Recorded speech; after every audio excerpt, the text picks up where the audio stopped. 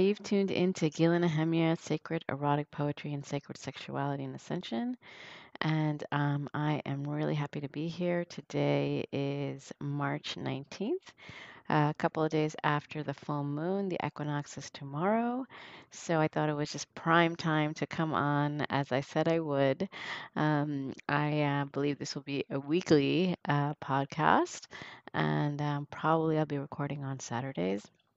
That's my quiet day. And I just wanted to begin by taking 3 deep breaths and setting an intention for this episode. So if you'd like to do that with me, please close your eyes. If you're driving, please go to the side if you'd like to, or do it later. So let's close our eyes together and take 3 deep breaths. We'll hold for 3 and release for 3.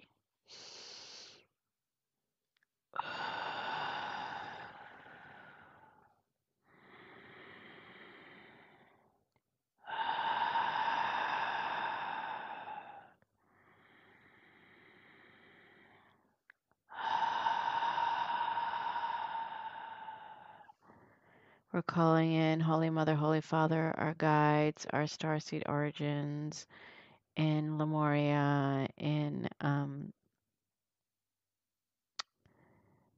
any far off places, the Pleiadians, the Andromedans, the Blue Ray, the Lyrans, anything that you connect to that really brings you peace, the animals, the planets, the jungle, the trees, the core of Gaia, the sky, the clouds, the moon.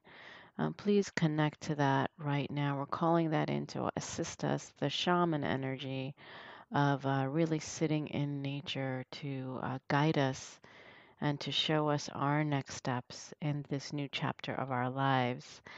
Calling in our ancestors, calling in our archangels, God, Source, Universe, calling in our hearts to connect together in oneness with the infinite oneness, and moving into deep, deep flow, surrender, and trust. Aho, and so it is. Thank you, thank you, thank you, thank you. Thank you for being here. Thank you for those of you that tuned into my last episodes of a long time of not being present. And I wanted to really concentrate today on a couple of different ideas were coming to me this morning of art, of releasing, of opening the new chapter, of really stepping into our truth in full honesty and authenticity. And I know these are themes I've discussed in the past, though I feel that the combination of them are really coming to play at this time. And, as I looked at the full moon on the 17th, I didn't even realize it. Like it just felt like it crept up behind me. Some of you might have felt that way too. It's the full moon in Virgo that just passed. We're still in that energy. It's the last couple of days, and we're moving into the equinox, the spring equinox. So spring is here for those of us on the northern hemisphere. For the southern hemisphere, it is another season, and but it is a time of equality, right? It's a time where day and night is actually equal and the light is going to be prevailing. And I feel like that is just definitely opening up a new chapter as it is so close to the full moon in Virgo. And for me, especially, I've been feeling like the light is shining in on those places and spaces that I've kept hidden from working on at the moment. 'Cause so much has happened, as I said in my earlier podcast, in my life, in the lives around me, in the collective energy. And I feel that there's more to uncover, right? There's more to open up to. There's more love and joy to experience. And there's more truth and honesty to truly heal and be healed from, as well as to step into more of those shadow energy. And I wanted to touch on that today because, as I said in my last episode, the more that we can sit with the energy that's coming up, even if it's uncomfortable, and look at it for what we've learned. I think it's a good time to reassess. Usually in full moons, we're doing release statements where we may be burning release statements that we're writing. I used to do that for a long time. I probably will do it today. Um, and um, and just to let go of that energy so that you can open up into the new. And it's so, I feel like it's so much more potent now with this equinox. And like it's, other clients of mine were just like opening up new chapters, opening up new businesses, seeing more opportunities of things that we've been desiring for a long time coming to fruition. um, and, it may have been happening all along, maybe on the sidelines, but now it's like in full force. And it's like, what do you decide to do? Where are your intentions, and how, I think the biggest thing that has been happening for me that may be happening for you too, like how an old pattern, being aware of it and deciding, okay, I don't want to respond in that way. I don't really know how to respond. So let me look at, what is, be present with what is, and allow in equality to whatever comes through with another person on your own. Like I think that sometimes, when we are making our decisions, we make them for ourselves, and sometimes we don't fully connect or communicate with others. I know that's something that I've done. I usually like make my decision and I just go my own way, instead of maybe talking it through. And this is true of many things in my life, of my relationships, of my career changes, of even sometimes, with my friends and children, like even with my finances, it's like kind of a, this is it. This is the way I'm going, and no discussion, but I feel like this is a different type of energy. This is an energy of communication. This is an energy of bi-directional language. This is an energy of openness. This is an energy of not knowing, of feeling uncertain and really sitting in that uncertainty. That our last one was surrendering, right? So when we can surrender to what is, and we know what our vision is too, and we know that we're still, there's some kind of passageway we need to go through, or there's still something left to experience. I don't know how to say that. I'm not saying that we're not there yet, because that means we're always there, right? When we're in the present moment, we're always there.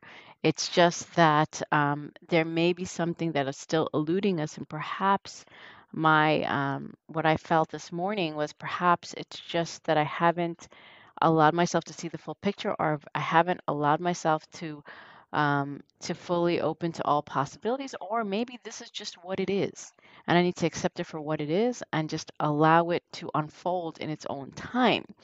And I think that there's that idea of impatience. My son is also, he's been telling me I'm impatient for something that he's expecting. And and it's just the practice of patience, the practice of like, I've seen so many things happen to me where I just had to be patient, even if I had other feelings and I was like, you know um grasping at straws at times. I allowed myself to just be patient with what is, because there's nothing I could do, right? I do all that I can, and then I just have to let it go and just let the pieces fall where they may. And they're always going to fall beautifully, because when we're in full acceptance of what is, they just do. And the really big important thing as well is this the ending of an old chapter, ending of a chapter of victimhood, and ending of a chapter of like, I noticed yesterday, like that I was like in a similar situation I would have been in years ago, like at a dance party, and it was fun and it was exciting. Yet I wasn't responding the same way because it was much more centered and grounded, and there may be some feelings of grief. And I wanted to share a poem that I just wrote this morning, that our sadness for ending a chapter as well as the openness for beginning a new one. It's not yet finished, but I thought I'd just share it as it's coming out for some of you who are thinking, "Oh, I'm a poet too, and I don't know how to share my stuff." Sometimes just sharing as you're writing could be really, really powerful. So I wanted to do that with you today. Sadness overwhelms me as a chapter ends and a new one begins. Uncertain of the waters that coalesce around me, The waves might crash or may be calm. I welcome the change as I stand steadfast and firm with the currents. My worth immutable, my self love deep, and my tears overflowing. So there is an element of sadness, and there's also this element of just, you know, really letting it go and being strong. As because of what I was picturing, I don't know if you got this visual, but I was picturing a tree really just like the roots are strong. It may be moving with the winds, and maybe even the currents, if it's like near a body of water, and yet it's still standing firm in and of itself. And I feel that is the theme of sovereignty. We're sovereign beings. We're moving with what's going on. We're aware. We're present, and yet we're fully determined and committed to our visions. And our visions are solid. Are they're on firm ground. And I feel like that is really the shift. I feel like I know I've said so many times, there's a new chapter coming, there's a new chapter coming, but you know what? This chapter is rooted in the truth. This chapter is rooted with our very being into the core of Mother Gaia, into the core of the infinite oneness that is both grounded in earth and connected to the sky. Which is why the tree imagery is really important in this one. And, like as any season where the leaves fall and then they grow back, our tears might be coming down. We may be feeling that feeling of like grief, of like, okay, something has left me, but something new is emerging, which is so appropriate to spring, right? We have maybe sown some seeds in the fertile ground that they may be shooting up to see some roots. I mean, to see some sprouts, and as the roots are firming up, or we may just be like sitting in the darkness, not sure of what's next, but knowing that we are completely held, loved, and cared for. Because I think I've said, I write gratitude every single day, every morning, every night. I say it in the middle of the day. And, even I said to myself today, I don't know, there's some hopes and dreams I have that I haven't yet seen, but I know that they're coming in the best possible way, and I affirm that to myself, because I know that to be true, because so many things wonderful things have happened, and I know that they're continuing to happen. And even if I feel some sadness, even if I feel that like, movement as we're moving from one dimension to the next, and we feel that kind of jarring, like you're in a car and you're moving from one gear to the next, or you're suddenly accelerating, you feel the shift. But you're moving with it because you're like determined to go there, and it's not like it doesn't take a lot of effort, but it takes a lot of trust. As I was sitting there looking at the moon last night, it was actually really beautiful. There was a fire, and it was like slightly raining, and then we had some moments where we're seeing the clear blue sky with the full moon, so it was just a really mix of weather, and we had the warmth of the fire, and it was just like it felt otherworldly, it felt like, whoa, this is just really a really beautiful beginning to something that is still not illuminated yet, and I want to stress that something might not still be illuminated in your life.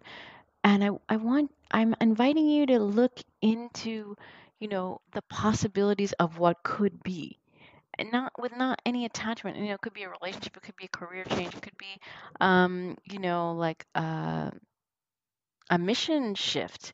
It could be anything. It could be starting a new recipe, right? It's like we're not sure how it's going to turn out, especially with food. Like I made bruschetta yesterday, and I was I had been thinking about this for a while, and I just didn't get the ingredients. I don't know. I had fresh basil. I had everything available, and it was great. I had the balsamic vinegar, and I remembered how much I loved it, and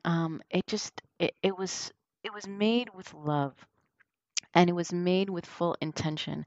And I think that's all we ever really need.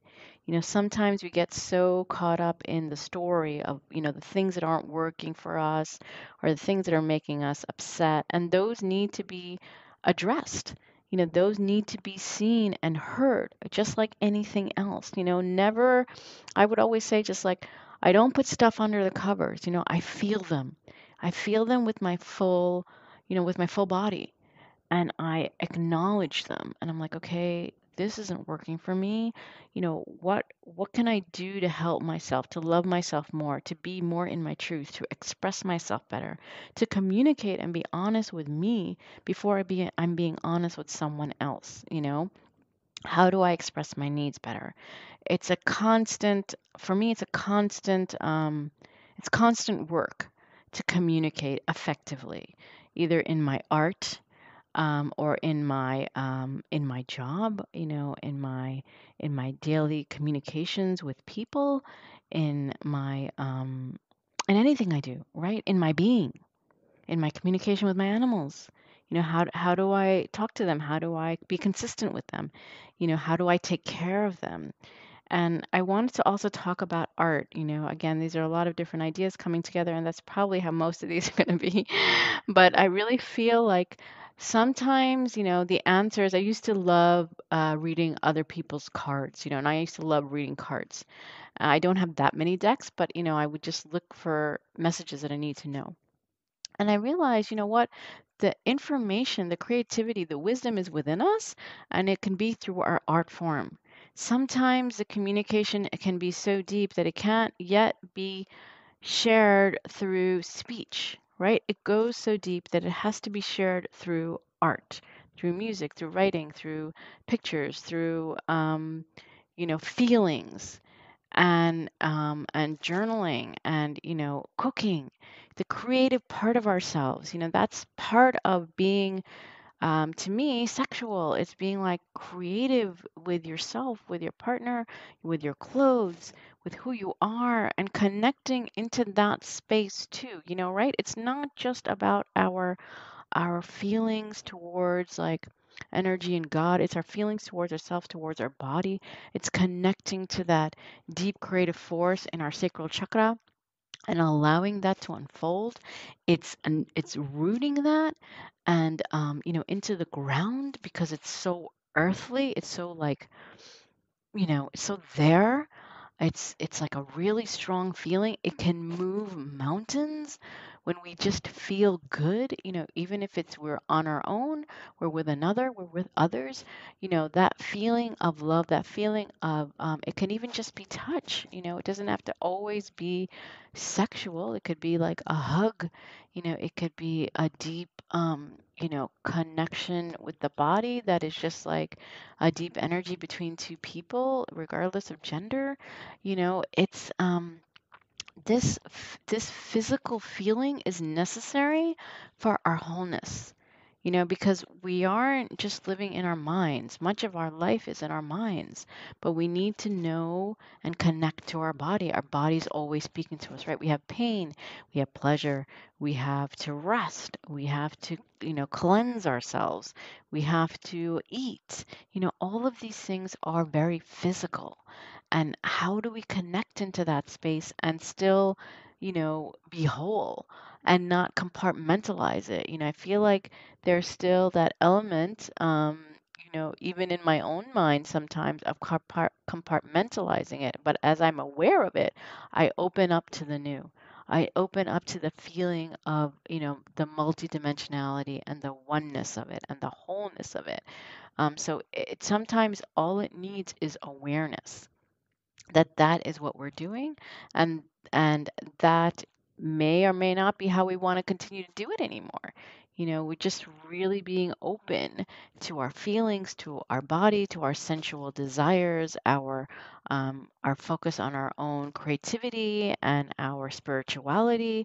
It's like all coming together. That's why I think, like, nature is so important. Being in nature, just even if it's just 15 minutes of your day, um, where you're outside, or you're just, looking at the trees, just like being. and feeling your body, it's just so important to just like feel and be present and open up to that creativity. And that creativity can have many forms, so open up to whatever that means. Maybe you want to sing at that moment. Maybe you want to write, create music, have an idea, you know. I think that this new energy, I feel like this equinox is asking us to really open up to equality in relationships with ourselves, with the divine, with our own bodies, with our spirituality, like balance. It's the sixth year, right? Two, two, two equals six. And it's this balance with everything, because that connects us into the oneness, balance with our own honesty and balance with our own feelings, as I shared in my poem, of sadness and newness, and like, and maybe it feels imbalanced at the moment as the tears are flowing, but the next minute as those tears are released, it opens up into something new. It opens up into an acceptance of what is that feeling and allowing in the open energy. Sometimes I feel like new is overused.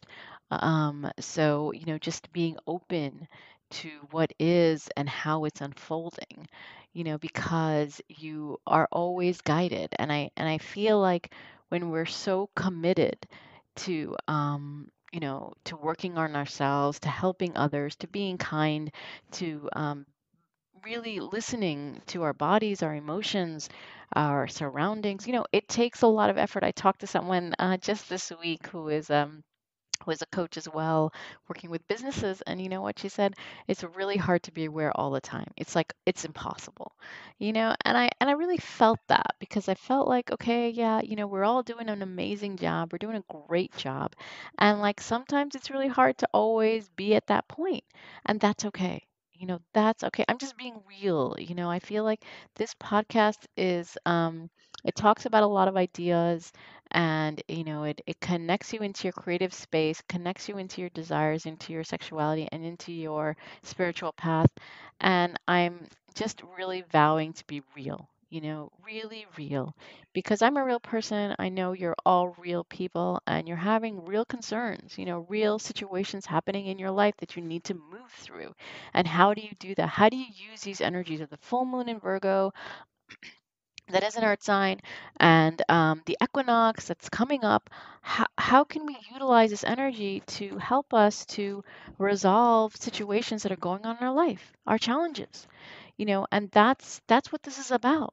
Because without the balance, without the fullness of knowing who you are, knowing the depth of of your powers and of your experience, and allowing in the wisdom from within to come through without, um, I feel that we're not fully living our authentic life if we don't do that. That is my true um, tenet or belief in my mission for this planet, and for ascension, for myself and for others. It's like continuously reassessing when we can how to balance ourselves with all of the things that we're desiring, with all of the things that we need, with all of the things that we're birthing. Birth is not just a child. Birth is a project. Birth is a new business. Birth is a new house. Birth is a new relationship. It's all about going into the uncertainty and letting go of the old thought pattern so we can open up to the new idea, to the new creations that we're creating and collaborating together. Because until we let go of the old, we can't actually create the new, right? And even if it's just pieces of the old to help to, piece by piece create the new, do it however works. But that is a fact, right? There's always when there's destruction, there's creation. There is a volcano that erupted and there's lava all over the place. It looks like a mess, but then there's fertile ground for new growth. And it can be that dramatic, or it could be very, very, you know, graceful and slow. So you choose what works for you. You know, if you're desiring assistance in that path, let me know. This is what I do. I assist people, I help people, I guide them into their own wisdom at whatever pace they want. You know, I have a group program, I have one-off sessions in quantum healing, and then I have my personal mentoring. And then I actually have all of these free things that I do, so all of these free resources. So I'm inviting you to step into it more fully, to commit to it. If trees really speak to you, if the, Mother Gaia speaks to you, like, then emulate it. See it as an example of how you can live your own life, and take the downloads, take the inspiration that you get from this and other things in your life to begin to truly live from your heart space, because that's all it takes, right? It takes a commitment, and it takes the continually honest connection to yourself. So that's my message for today. I wanted to just share a short healing. So I would like you guys to all close your eyes. We'll take a deep breath together.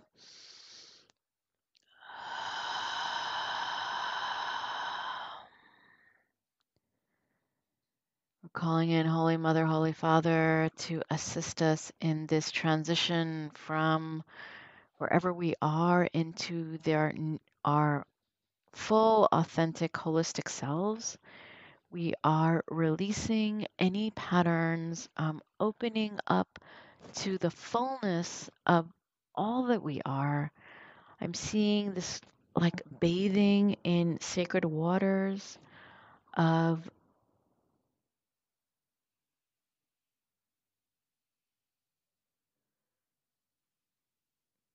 the deep blue sea wherever you are. A full immersion into the water and allowing it to trickle down. Touch every nook and cranny of your body. Let it move into your hair. Let the herbs from the trees and the plants be submerged, and the flowers into this sacred water. It is nameless. It is calm. It is either in the moonlight or in the sunlight. And it is cleansing.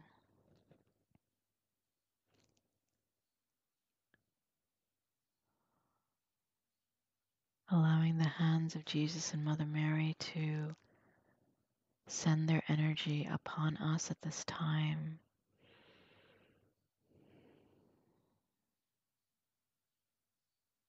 Calling in the herbs of rosemary, of Louisa, of jasmine, the flower, to rejuvenate ourselves, to open us up into the creativity, the sensuality of who we are, allowing us to flow with the movement of the water, to allow the waves to slowly touch our skin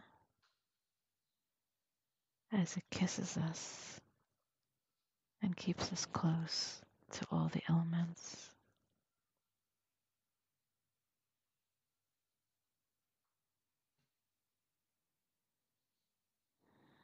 Let's take another deep breath.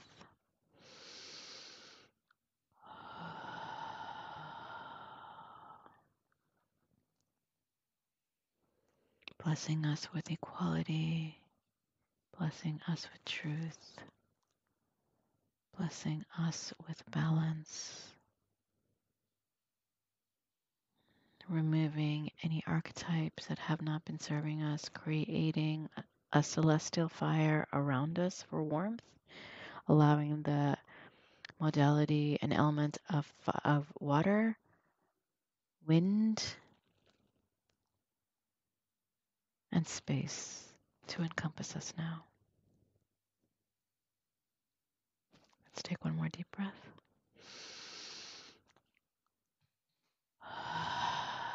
Bathe in all the four elements.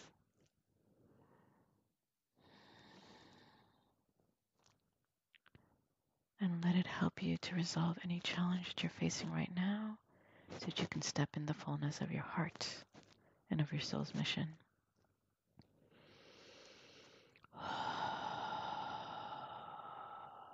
Thank you, thank you, thank you, thank you.